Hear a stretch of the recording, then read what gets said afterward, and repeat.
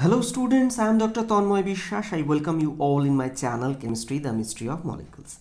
So today we will discuss a MCQ about this molecule. Okay, so this is a phenolic derivative. You may consider alkyl substituted phenol in presence of phthalic anhydride and catalytic sulfuric acid with some amount of heat. What major product is produced? So this is just today's question. In order to answer the question, 4 options are provided in front of you. So you have to find out what is the right answer. Okay. So as usual, I first request you, please pause the video and try. And whatever answer you get, you mention in the comment box. This is helpful for self-evaluation, and definitely I shall provide my answer after some time with complete explanation. Okay. So I believe you have tried. So let me start. So today's lecture will cover few points like what is the first product, how this is obtained, mechanism, even nature of the reagents, such that it will help you to predict what will be the product, and most importantly, this product as a very excellent use. Okay, we will discuss about that thing also. So a lot of chemistry to be learned in this video. Please watch with your full attention. Fine. So let's start. First of all, we need to know the nature of the reagent, because it helps us to understand or predict what could be the possible reaction. So in this case, first look at this molecule, this phthalic anhydride. It's an anhydride of phthalic acid. Now a question, since it's an anhydride, what we can expect? We know that anhydrides are not that much active unless hydrolysis, but this is not so much prone to hydrolysis because it's an 1,2 acid with benzene. Okay, fine. This planarity helps it to stable in the anhydride form. So it doesn't undergo hydrolysis so easily. And along with that, what is provided? Sulfuric acid. And we know that sulfuric acid can act in both ways. One is act as an acid and another is as a dehydrating agent. Okay, so what sulfuric acid does? Actually, sulfuric acid produces proton H plus bisulfate anion. Some of you may think that, sir, why you are saying bisulfate? Why you are not saying 2H plus SO4 2 minus? See, sulfuric acid is stronger, fine, but I am not using aqueous solution. I am using an organic medium. So it is expected that the first protonation will happen because it is highly easy, means it is a prone to remove the first proton, whereas removal of second proton is not that much easy. Okay, so what happens? In this case, this proton is produced, react with this, it can react with this anhydride. How? See, we know that anhydride is nothing but you may consider intramolecular ester type. Okay, this one. So it has a canonical form, means this oxygen can push its electron and this electron will go. So what will be the canonical form? In this case, the canonical form will be, see, in this case, the canonical, first of all, this bond will go, there will one bond, and this here will be positive charge, here will be negative charge. Fine. So what is the conclusion of this discussion is that this carbonyl oxygen is delta negative, and better to say more electron rich. So if it is more electron rich, so we can expect the protonation will occur on this oxygen. There are two similar, so anyone can undergo protonation. And by the way, ester means what we consider RCOOR. Okay, so they are not that much electron deficient because of this conjugation, but after protonation they became electron deficient species, or you can consider this electrophile. So previously they were weak electrophile, but after protonation they became stronger electrophile. Okay, so they can undergo Friedel-Crafts reactions. Fine. Now another thing, what type of property? Actually, because of this carbonyl group means two carbonyl, this benzene nucleus is not very much activated towards AES, aromatic electrophilic substitution. So it means self condensation or self substitution will not occur. Okay, but here electrophile we have generated, and additionally in the reaction medium there is another molecule, alkyl phenol, and we know that phenols are electron rich and activated. Okay, fine. And there is another point you can say that, sir, there is a hydroxyl group, so it can act as a weaker acid. But what is the point? When there is a stronger acid, means sulfuric acid present in the reaction medium, what is the use of this weak acid? No, so it will not occur. Now the most important question is, who will dictate the position for aromatic electrophilic substitution? Means, will phenol dictate, or will this alkyl group, this methyl, or this will dictate? Actually, phenol has stronger plus R effect. So the oxygen will dictate where the substitution will occur. Now, if we think about oxygen, there are two options possible. This is the ortho vacant and this is the para. So where the reaction will occur? See, ortho site is associated with some steric factor because this methyl and phenol in between. Whereas if you see para, in case of para, there is one side methyl but other side is hydrogen, means bulkness is relatively less. So this side will be preferred for aromatic electrophilic substitution. Okay, so now let's discuss the mechanism. See, in this case, this is the protonated phthalic anhydride, as we have discussed some time before. But one interesting question may come. We know that acid hydrolyzes the ester or anhydride. In this case, why not hydrolysis? These you can favor. What is the meaning of word hydrolysis? The word means that breakage something using water. Okay. And in the reaction, no water is used. So only protonation will occur, but not hydrolysis. So don't get confused. Whenever acid or base given, it doesn't mean it will participate in hydrolysis. For hydrolysis, hydro means water's presence of water is essential. Fine. So from the previous discussion, we have understood that aromatic electrophilic substitution will occur in this position. Better to say the hydrogen here will be substituted. Why? Because the produced sigma complex is stabilized by the lone pair conjugation of oxygen. And I have already discussed aromatic electrophilic substitution in details. So I shall provide the links. You may visit if you have any difficulty. Fine. So what it will do? So first of all, these you may consider that these will push electron, it will go, and finally it will come and attack here. It will open up. See, it's previously it was charged, so after opening up it is neutral. So you may consider the stability is enhanced. Fine. So after that, what it will do? So first here substitution. After that, proton will be removed to gain the aromaticity. Okay, so ultimately what will be product? This is, so this is nothing but mono substituted product. Okay, now question, will the reaction stop here? Obviously not. Why? See, this is a OH group and it has a lone pair, and in medium there is a very strong acid, that is sulfuric acid. Okay, so what it will produce? See, another thing, sulfuric acid is needed catalytically. Why? In the previous step, this proton is first step, this is a proton consumption, but while gaining the aromaticity, this proton is removed, so proton is regenerated, so catalytic amount of sulfuric acid is enough. So we can consider that the strength of sulfuric acid is almost intact after the first step. So what it can do? It can protonate this OH into OH2 plus, and when it became OH2 plus, it's prone to leave. And why it leaves? Because after leaving, it produces this carbocation. Okay, and this carbocation is resonance stabilized because of few points. Points are, first of all, this is a benzylic.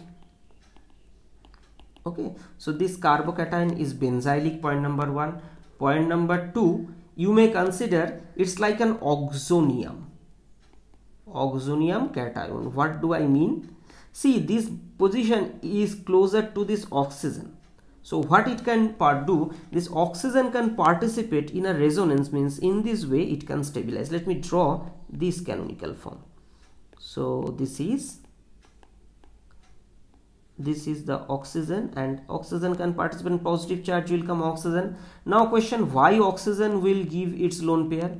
Simple thing, it is true that oxygen being electronegative atom is not interested to give its lone pair to anyone, but in this case this carbon center was 6 electron species sextet, but this is actually now everyone is 8 electron species, so octet it's filled. So that is the reason such kind of canonical form exists.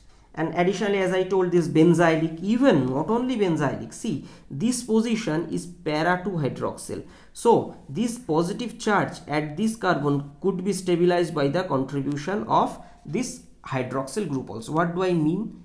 Just a very simple structure. This is a carbocation, this is a OH, so you may consider that this can come here, this will come here, and oxygen lone pair will come here. So ultimately what will be that canonical form which is very important in this case?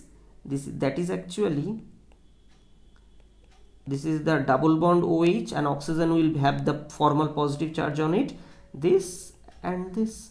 So you may consider that, okay, so this, fine. So in this way stabilized. So previously it was a 2 substitution, this. So in this way the this carbocation you may consider relatively high stabilized. Okay, so always I say carbocation are reactive intermediate, so don't say confidently that they are very stable. No, they are obviously not very stable, but when we are discussing any chemical reaction we should compare, and that's why we should say relatively stable carbocation, and due to the factor that is benzylic oxonium cation, and third point is phenolic OH participation. Okay, so these are the 3 factors responsible. So now what we have understood, this carbocation is produced, is stabilized. And another thing, we know actually this carbocation is a 6 electron species, and this 6 electron species can undergo Friedel-Crafts alkylation or Friedel-Crafts reaction. So further next Friedel-Crafts reaction is possible. Okay, so similarly like this phenol, in this case how this reaction will occur, it will attack here, and finally after that it will produce this disubstituted product. So this is the product. Okay, so question, if we ask that why the second AES occurred on the same carbon, not the other, because the carbocation is concentrated here, and that is the reason for the substitution. Okay, and another thing, see in this canonical form, just look at the stabilization of this carbocation intermediate. The oxygen is involved to delocalize its lone pair to this carbon center little bit. So availability here low, so protonation tendency of this carbonyl oxygen is also low. So reaction chances very less. Okay, so this is the reaction procedure. So what is our product? Our product is this one.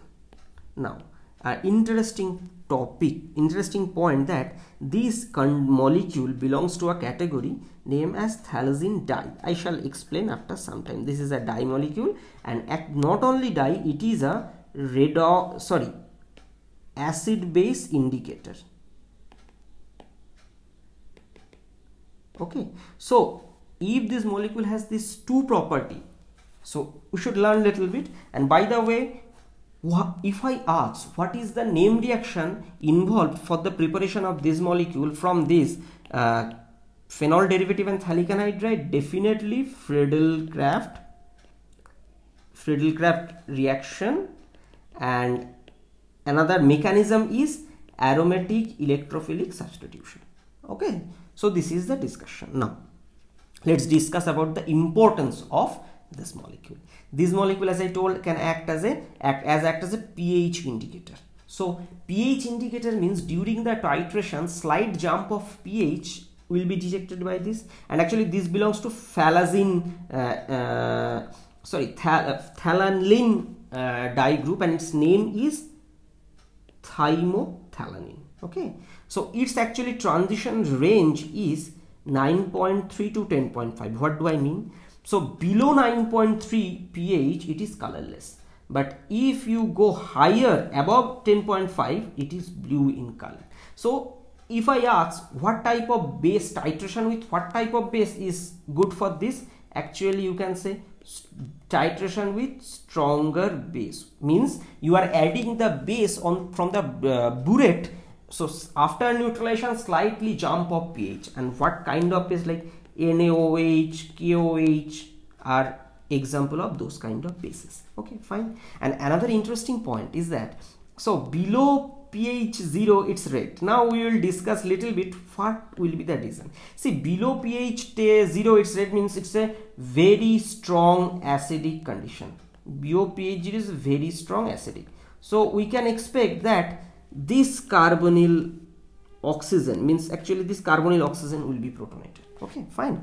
So this is a red color, and better to say it's a conjugation less, whereas the blue color conjugation is, sorry, I make mistake, means red means conjugation is more, blue means conjugation less, higher frequency. Now what is actually happening in this case? So when you add base means this stronger base like NaOH or KOH, what it does, this abstract this proton, and what makes it, it converts into the corresponding anion, means phenoxide derivative, and this phenoxide undergo some chemical transformation to produce some redox.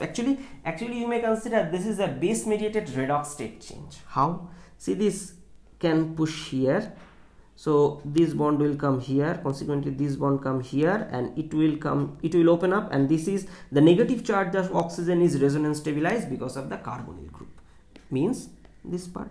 So consequently what it will produce, it will produce this is the anion, and this is nothing but a quinonoid derivative, because the structure, this parabenzoquinone, you know, is like this. So this is a quinonoid structure. Okay, that's why it changes color. And similar thing you can observe in case of phenolphthalein. So I suggest you please read the preparation of phenolphthalein along with this video, because it will complete your study about this such kind of two indicators, and they both are good for same kind of titration. Okay, and another thing, which part of molecule is responsible for coloration after the use of base? This part. And not only that, see, actually this molecule has two similar groups, this and this. So anywhere possible, I have shown here, doesn't mean the reaction will occur here. This side have a equal probability of the reaction.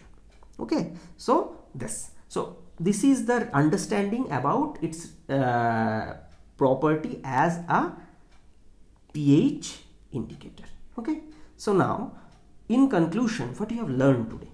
We have learned today that aromatic electrophilic substitution may result a dye preparation possible.